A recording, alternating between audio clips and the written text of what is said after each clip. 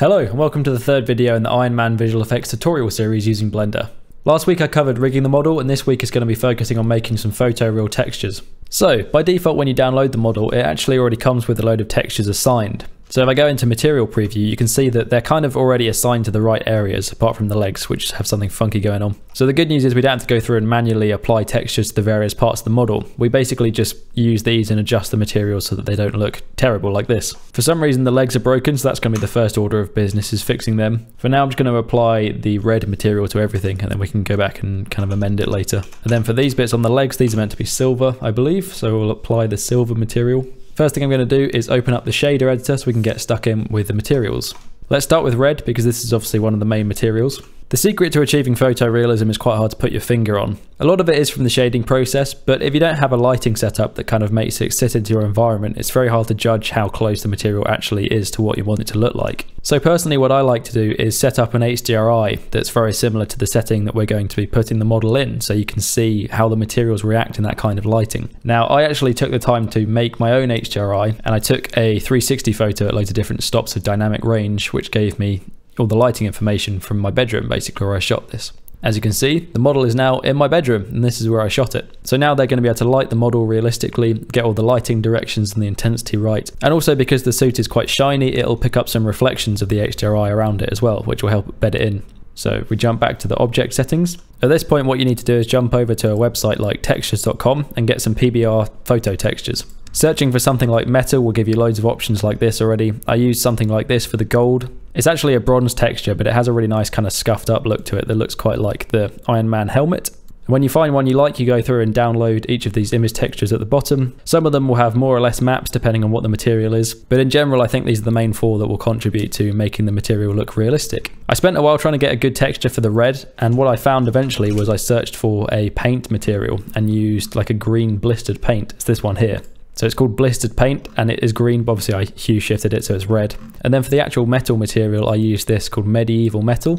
Again, I went through a few and this was just the one that I found gave me the results I was looking for. You don't have to use the exact same ones I've used, but if you'd like to, those are the names of them. But get something along those lines and then you can use those image textures in Blender. So once they're downloaded, we can start bringing them in and applying them to the model. A shortcut to do this that I've found recently and fallen in love with is Ctrl-Shift-T when you have the principled BSDF shader selected, and then go to the folder where you've stored all of your materials. For this particular material that I downloaded, it gave me more image textures than I actually needed. So I'm only going to select the ones I want. So those are going to be the diffuse, the normal, the roughness, the specular, and the bump. We're going to ignore displacement and ambient occlusion for now. And then if you click Principled Texture Setup and bring those in, it's going to do it all for you. It's absolutely amazing.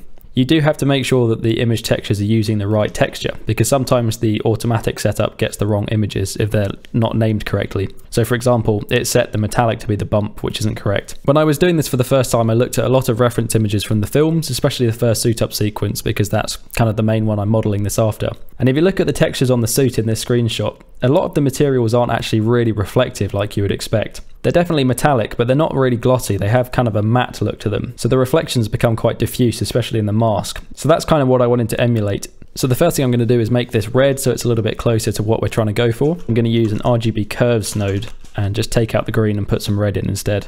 So we go to green, take out a lot of the green, and then make it more red. Next up, we want to actually unwrap the model because at the moment it's not displaying really any of the texture detail because the UVs aren't set up. For most things you would go through and kind of unwrap the model really precisely and add seams and stuff where you can't really see them. For this, because it's mostly going to be procedural shading, I'm just going to select everything and then press unwrap, and I'm going to do a cube projection unwrap. And what this should do, if we go back into material mode, is unwrap the whole thing. Some of these we're going to have to do manually because they've kind of got the scale wrong, so I'm just going to go through and do some of them individually. So if we go back into rendered view, we can start to look at this in a little bit more realistic lighting. The bump is obviously way too much. It looks like the suit's been underwater for 100 years and rusted, so I'm going to turn the distance right down to something like 0.05 and maybe turn the strength down to something like 0.1. We want it to have a little bit of texture, so it's good to have a bit of bump and stuff in there, but the suit is mostly supposed to be kind of like a sports car material, so you don't want it to be too rough. I think it's still a little bit too matte. We want to add a little bit more reflectiveness into that. So to do that, we can use a color ramp on the roughness texture to kind of fine tweak it a little bit. The color ramp basically just allows you to control the black and white points of the image texture, and depending on where you put these, it will make a difference to the roughness of the overall texture. So for example, dragging the black in more will make it more reflective, and if you drag the white down to the other way, it will become really, really diffuse. We want to go somewhere in the middle of that, so I'm going to pull the black in till it starts to look a little bit reflective but not too mental. And I'm also going to lift it to more of a dark grey than total black, which just kind of helps to even it out a little bit. Okay, we're going to come back and tweak that a bit more in a bit, but let's go on to the gold for now. So in the gold material, I'm going to select the principled shader. Again, press Ctrl-Shift-T and navigate to where my gold texture is. This one's more simple, so we just have an albedo or a diffuse, metallic, normal, and roughness. So I'm going to select all of them, hit Import Texture Setup. It's gone a bit brown, so we're going to make a few adjustments, but this is already pretty close to what I was after. So I'm just going to add another RGB curves node onto the diffuse and just lift it up and make it brighter. I'm going to do the same trick with the roughness, where I make it a little bit less reflective just by bringing the black point up slightly on the roughness texture. Something like that looks pretty good. Let's quickly take a look at the silver texture for now as well. So if we jump in here, Ctrl-Shift-T, find the silver, bring these in. So as you can see, this is the medieval metal that I mentioned earlier. This one I don't even think really needs that much change. It looks pretty good out the box. I think this one could probably be a little bit more reflective, to be honest. So I'm going to add a color ramp onto the roughness, and I'm going to make it more reflective by just dragging the black in a little bit. So just go for something like that. Maybe raise it to a dark grey like I did before in some of the other ones. I'm going to make an emission material for the reactor, and I'm also going to just add a little bit of detail into this model. So I'm just going to extrude it down a little bit and then back into itself, and then extrude it down again and make a little thing in the middle. Then what I'm going to do is add a new material. I'm just going to call this emission, and instead of a principled BSDF shader, I'm going to press Shift S on this, go to shader and change it for an emission shader. That's just going to swap it to a different node. Add a slight hint of blue onto this, set that to something a bit brighter so it's lighting up the suit a little bit. And then because that's now super bright and you can't see any of the detail, what I'm going to do is go in and assign some of the faces to be a steel material. So if we just do every other face and then make it the metal material, that should add a bit of detail into the reactor. When I composite this, I'll go in and add a glow onto the reactor, so you'll lose these a bit in the glow anyway, but they just help to add some detail into that section of the mesh. That's nearly all the basic texture set up. Now the only thing that's left to do is set up all of the stuff inside the suit in these areas under the flaps. All of this is obviously supposed to be different materials to make it look cool. As you can see here, there's also a dark silver material as well as the normal silver one. So what I'm going to do is go on the silver material, select all, press Ctrl-C to copy it, then go into the dark one and then press Ctrl-V to paste the silver material into here. And then all you have to do to make it darker is just pull down the RGB curves. So then what you can do is select this whole section and apply a dark silver material to it, and then just go in and apply some other materials like the silver to lighten up and add some detail. There's also all of these wires running down inside here. So what we're going to do is create some sort of generic plastic materials that we can use for the wires. So I'm going to add a new material and I'm going to call this blue plastic. And for this one, because it's really simple, I'm just going to make this blue and turn the roughness down a little bit, and you can see in the preview here it becomes a bit shiny. And then just go in and just press L on some of the ones you want to be blue, which selects the whole mesh. Then if you hit assign, that will make them blue. Then what we can do is grab this principled BSDF node, make a new material. I'm going to call this yellow, make some yellow wires, and we can delete this one and then just paste this in here and make it yellow. And now we have yellow as a color. Then I'm going to make one for red wires, and then I'm going to make one more. This is going to be black, and then go in and select the remaining wires that aren't yet colored. And there we go. That's the internals set up. It looks really cool. The detail in there is lovely. So now the suit is pretty much textured.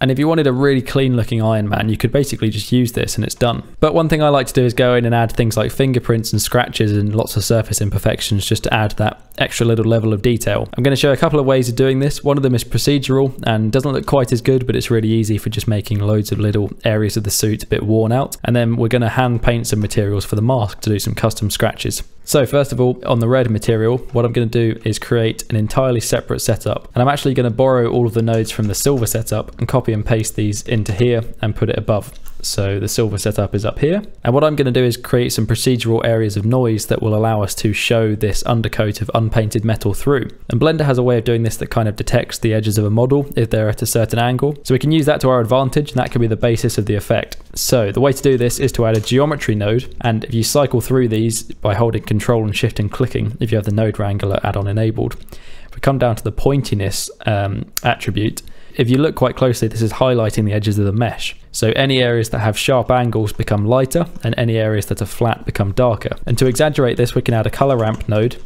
put this onto the pointiness output, and just crank up the black levels. And as you can see, this is exaggerating the edges that it detected.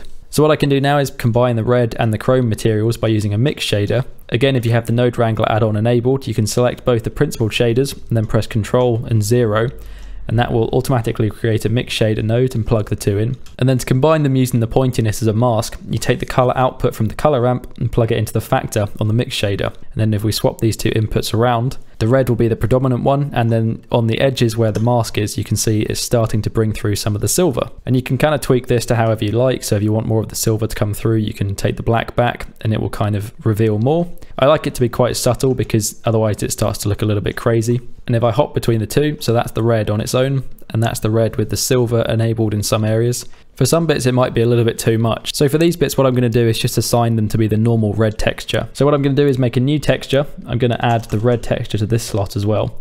And then I'm going to press this button here, which makes a duplicate of it, but keeps the same settings. And then I'm going to name the first one red weathered, because that's the one with all the scratches. And then the second one will just be normal red. And then for the normal red one, I'm going to basically bypass all of this stuff at the top and just look at the normal red shader for the metal. And then all you have to do is apply these to the bits of the model that you don't want to be weathered. So for example, if I add the red to this one and then assign it, that will get rid of all the weathering on this section of the model. Same thing for the legs. If I want to do it to these bits, because I think they don't need to be weathered, I can assign just the normal red material to them. And you can see on the hands, it's really exaggerated to the point where the fingers have just turned silver. So let's go in and get rid of that completely. A quicker way to do this is to set one of them just to be normal red.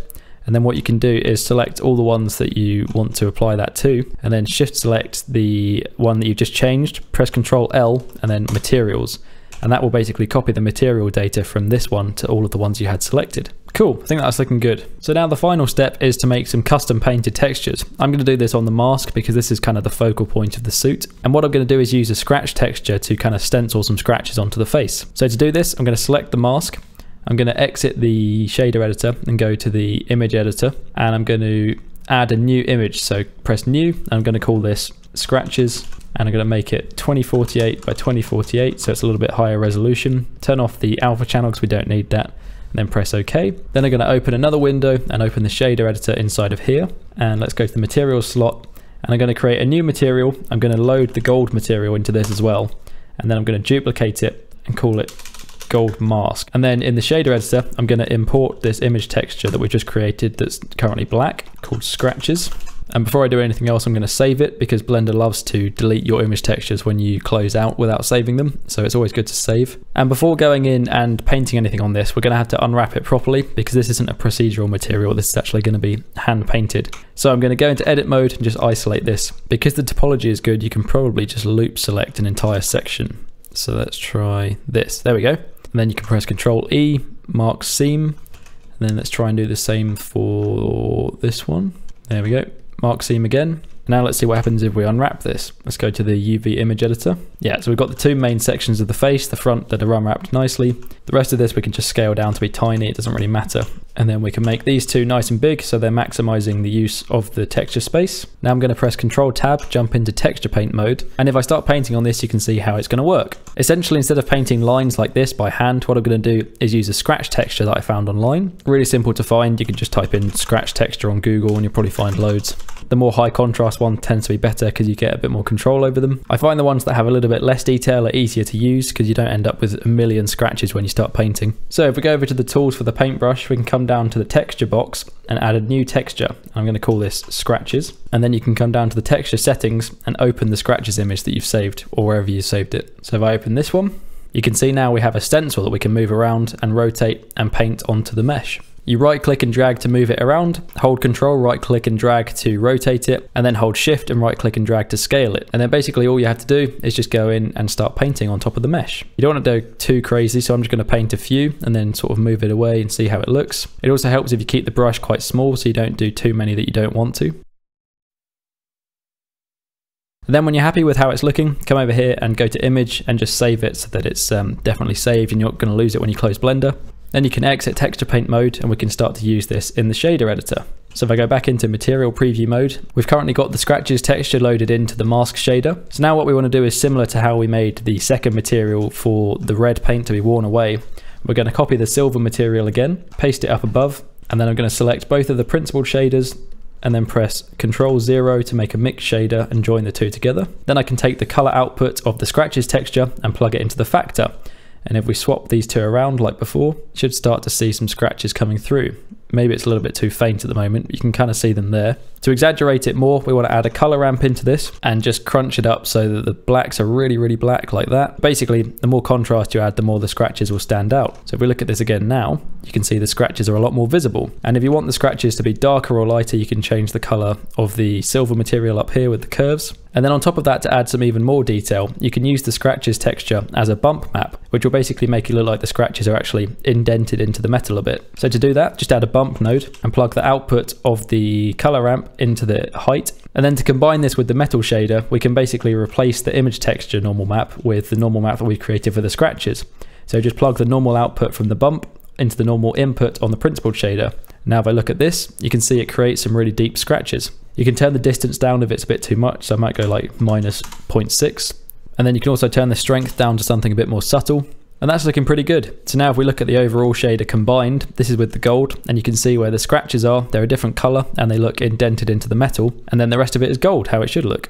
And that's pretty much it. That's how to create all the textures for the Iron Man model. You can play around with those different techniques and make it more or less battered if you like. So that's all the texturing done. Going to wrap the video up there. Next week we're going to be looking at animating it and actually tracking it onto the body in some live action footage, which should be really fun. Remember, there's a link below to my Patreon. If you want to get these for $1, you can save yourself all the hard work and support the channel. Thanks very much for watching. Hope you guys are enjoying these videos so far, and I'll see you next week.